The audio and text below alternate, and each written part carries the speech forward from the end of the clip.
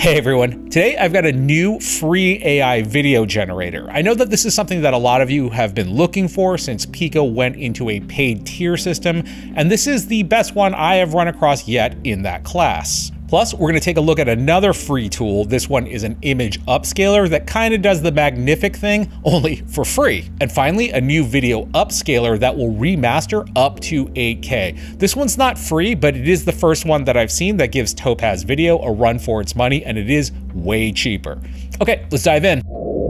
Kicking off, we have a new AI video generator called Pixverse. This one is free for now, at least. I mean, I presume they're not doing this out of charity. At some point or another, there will be paid plans, so hop in while you got the chance. To get started with Pixverse, obviously, we just sign up. Pixverse currently has text to video and image to video, a prompt section, a negative prompt section, 3 different stylizers in realistic, anime, and 3D animation, and supports a number of different aspect ratios. So it does lack some of those bells and whistles that we've seen in Pika and Gen 2, namely camera motion controls and in and out painting. I do expect that those features or something like them will be rolled in at some point or another, but you know, hey, in the meantime, it is free. So starting off with an image to video test, which is the thing that I think most of you tend to be the most interested in, I took this Midjourney V6 image and brought it in. Leaving everything at default yields us this, which does look really good. Yeah, it does have that kind of AI parallax, you know, character movement look with the eyes having that Mona Lisa gaze of just staring directly at you, but it does look really, really good. The smoke effects do look very nice and realistic, and there's very little morphing going on. The one thing I was expecting to see was like this earring kind of like, you know, morphing larger, smaller, but no, it holds pretty consistent all the way through. So yeah, really well done. The video exports at 1024 by 576, but there also is this upscale button which you can run. Comes in at a whopping 496 by 2304. So that's a pretty significant size. When you punch in on the upscale, you'll definitely see kind of a more animated, kind of painted look on the model. That's, you know, a byproduct obviously of upscaling to that size. If you don't like that look, I would say definitely upscale your video and then just scale it down to 1080. Taking a look at some shots from the community feed that I thought were pretty good. This one is apparently Seth Green staring at an eclipse.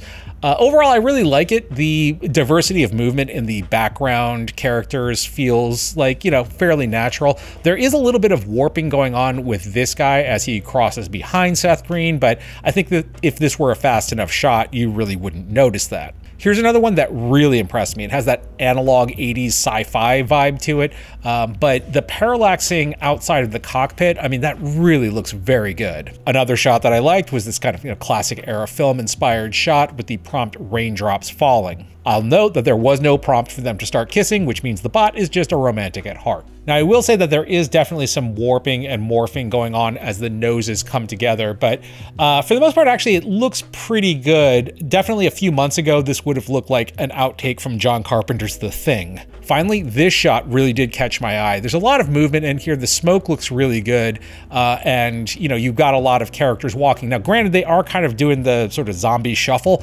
but I think that if you were to lean into that and create some, you know, zombie apocalypse shots in this kind of documentary style, it would look pretty cool. We'll talk a little bit more about motion in just a minute, but first I wanted to swing over to text to video, starting off with the ultimate Turing test of AI text to video, the Smith test, or Will Smith eating spaghetti. So I'm sure most of you have seen it, but just in case you haven't, and it's always worth rewatching, Will Smith eating spaghetti was a very early AI text-to-video test that kind of, you know, caught fire. Silliness aside, the Smith spaghetti test actually is a very good indicator of how coherent an AI video model can be. You have Will Smith, a face that, you know, everyone in the world knows, spaghetti, which is a pain to render in any artistic medium, and then eating and chewing, which, you know, obviously can get pretty horrific in AI video. So I would not say that Pixverse nailed it, but it is pretty good. The prompt here was Will Smith eating spaghetti, fork into mouth, chewing with negative prompts of morphing,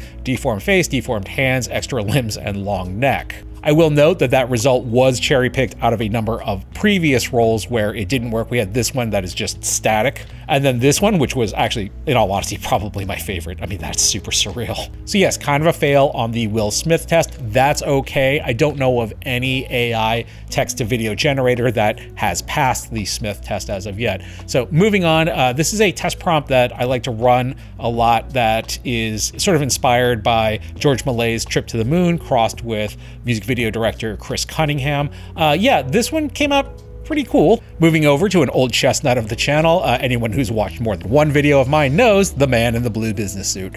So this is medium shot, chest and face, man in a blue business suit, walking down a city street, smiling, sunglasses. Yeah, it looks pretty decent. It does have sort of a weird feeling of being green screened or comped. Like the background definitely feels like it's on a dolly. The movement is a little bit weird on our man in the blue business suit. I will say that in terms of current AI video, that kind of like medium shot is generally the way to go, as walking always looks a little bit weird and weightless. We'll take a look at a few examples of that coming up in just a minute. But first, I did want to show off the same shot under the 3D animation preset. This is with a different seed. I don't know about you guys, but I saw this guy and like the first thing that popped into my head was like, Ned Ryerson.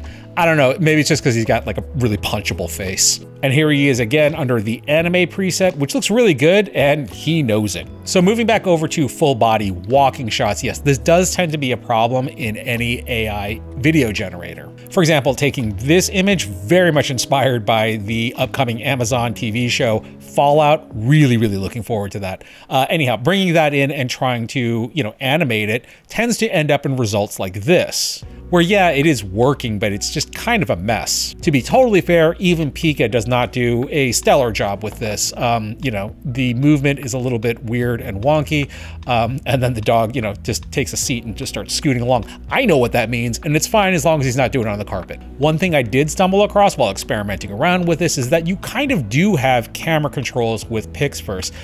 Namely, I was trying to get a no walking here, although she does end up taking a step forward, but by prompting camera pan, we did actually get camera movement. So although we don't have fully featured camera controls like Gen 2 or Pika, you can still end up getting camera movement out of it. You just simply have to prompt for it. Once again, Pixverse is completely free, so head on over and start experimenting. Moving on to an AI image upscaler that kind of does the Magnific thing. And listen, I don't want to harp on it too much. Yes, I know Magnific is expensive. I do advocate for free trials and reduced cost. Just the other day in a tweet, I had said that the comments on cost and the lack of a trial dominate the feedback that I get, so this clearly is an issue. I also mentioned that the price point is a big leap of faith for people, and that's totally valid. Javi at Magnific did respond with, I think we'll be more confident about GPU costs, negotiating that already. So perhaps by voicing our concerns, we have managed to reduce the cost somewhat.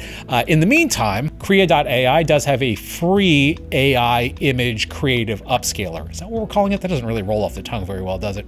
So I did look at this upscaler a while back, but Krea has updated the model and it looks really good. So starting off with this kind of lower res, slightly fuzzier image of a cyberpunk woman standing on a street. This image was actually generated using Krea's real-time generator, the thing where you draw a sketch and then it basically generates based off of the prompt that you give it. So one thing I think is pretty neat about Krea's model is that you'll take your reference image, drop it in, and then you'll see the prompt will actually start auto-generating for you. It's kind of neat. From there, you have a few different styles to choose from.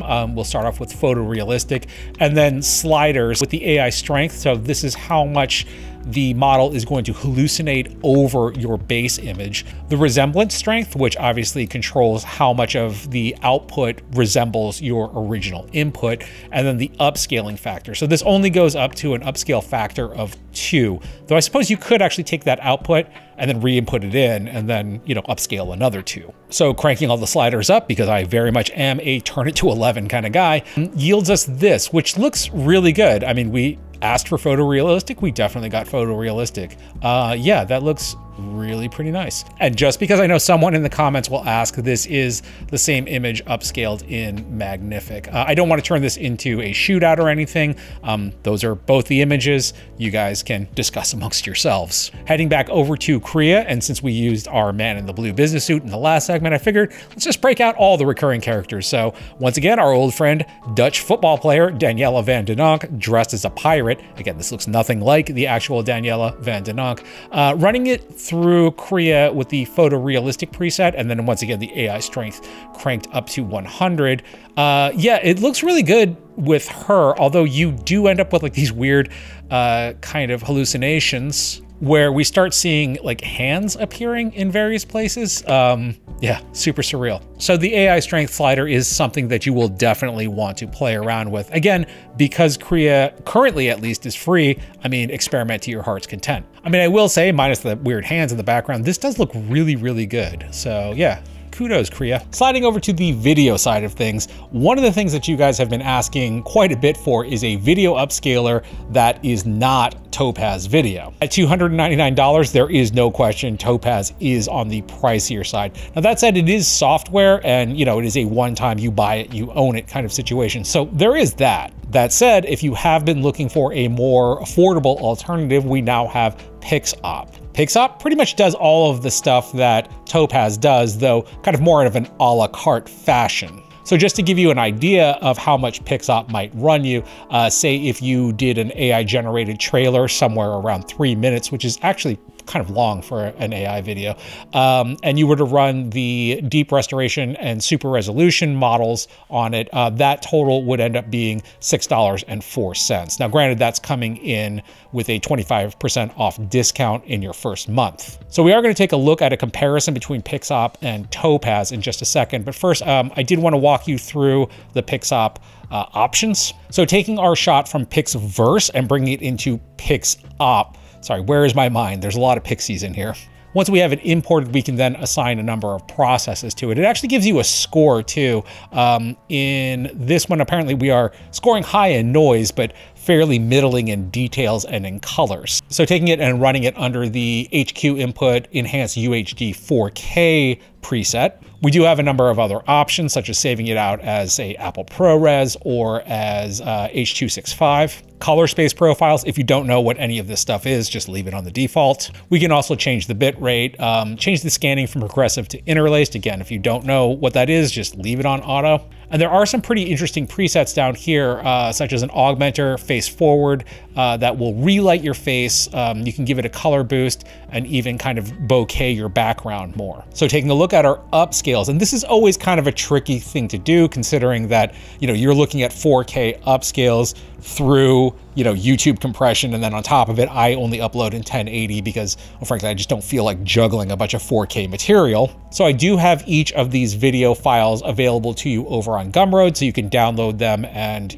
pick them apart on your own systems and monitors. Obviously, they are completely free, although as always, you are welcome to leave a donation if you so choose. Never feel obligated though. So this begins with the Pixverse native 4K upscale. This is Topaz's 4K upscale. And finally, Pixop's 4K upscale. And finally, just to give you an idea of exactly how much of an upscale this is the initial output out of Pixverse. So yeah, while I know that upscaling is not always the most exciting thing in the world, particularly since we haven't brought in creativity hallucination sliders to video yet, but it often is necessary to bring that final polish to your overall project. So if something like Topaz has been out of your price range for a while, Pixop might be a solution for you. I will say, obviously, because Topaz is running locally, that is much faster. I would say that one-shot round trip uploading it to Pixop, having it ingested and then kicked back out was probably a 10-minute process round trip. So if you were thinking about using Pixop, I might suggest kind of either batching your files into one timeline or just upscaling entire projects. The link for Pixop is down below. And I guess that's it for me today. So 2 free things, 1 paid thing. That's not a bad ratio, right?